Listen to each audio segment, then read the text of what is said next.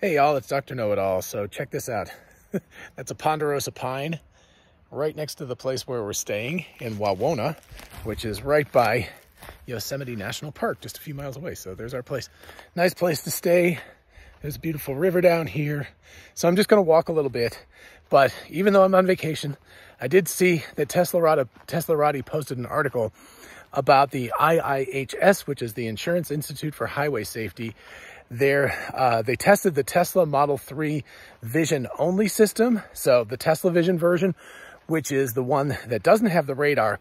So one of the problems with the TeslaVision only version is, even though the regular Model 3, Model Y, etc., have been given NHTSA's top safety rating, the new ones are actually so new that they don't have safety ratings yet. So the IIHS is a very, very strict, they have a super strict rating system, and they gave it their Top Safety Pick Plus, which is basically their highest rating, which is hugely positive news for Tesla. That's like, it's incredibly important for them to have the safety ratings. So obviously the car itself, like the body and the, side impact, front impact, all of that stuff is basically the same as the car with the radar system. So no big deal, right?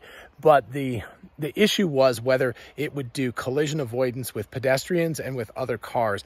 And if I'm remembering correctly from the article, they tested it at both 12 and 25 miles an hour. I will put the link to the article in the description, of course. But anyway, they tested it at both 12 and 25 miles an hour, and it did successfully avoid collisions, which is fantastic. And it also was able to, I believe, do better than the version with the radar. And all of the other, elements that they tested were of the top safety rating also. So basically it means that the new versions of the car without the radar are also now rated as highly safe as the old versions with the radar. And there's an indication that the vision only system might actually work better than the radar. So that is absolutely huge news. The other thing that's really important to know is that Elon Musk apparently just tweeted very recently that they're going to raise, I think it was either 70, was it 70 or 75?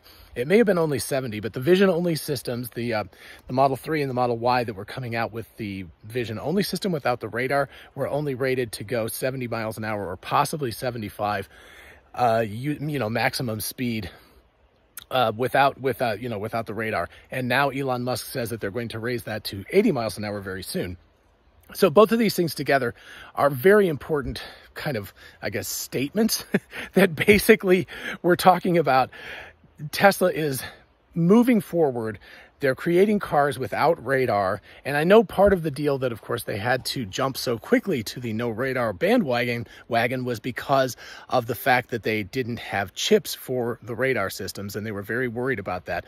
But it was also, again, as I did a couple of videos, and again, I'll link these up here if you haven't seen them. They were recent ones, but on Andrej Karpathy and his talk at CVPR 21, if I'm remembering the initials correctly. But anyway, it's quite obvious that Tesla has really found themselves the right track, and they're actually making substantial progress in terms of the vision-only system. And Karpathy says that basically the vision-only system works better than radar because there's no sensor fusion issues, which is trying to combine radar and vision together, and that vision actually has a higher information rate than radar. So right, you can see, you can look behind me, you can see all the pretty trees and the rocks and the sort of dry river. So it contains a lot more information than if you shot radar out at the scene. So that's the basic scenario here.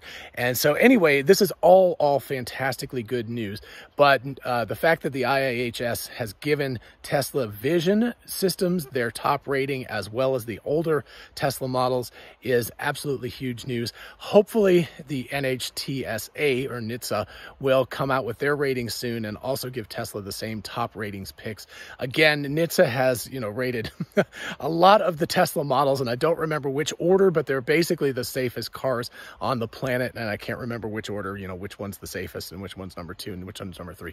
But it's all fantastic news. The fact that this has gone so well and that it's happened relatively quickly, right? Because I think it was only about a month ago that, it was late May, that TeslaVision cars were coming out without the radar systems. And so there's already been a complete test and a rating done is really, really fantastic news. Very, very good for Tesla. Everybody should be super happy. Get the thumbs up there. Anyway, I'm going to go back to my vacation and hopefully climb Half Dome either tomorrow or the next day. But in the meantime, I'm enjoying the lovely weather. It's a little bit cloudy today, but that's okay.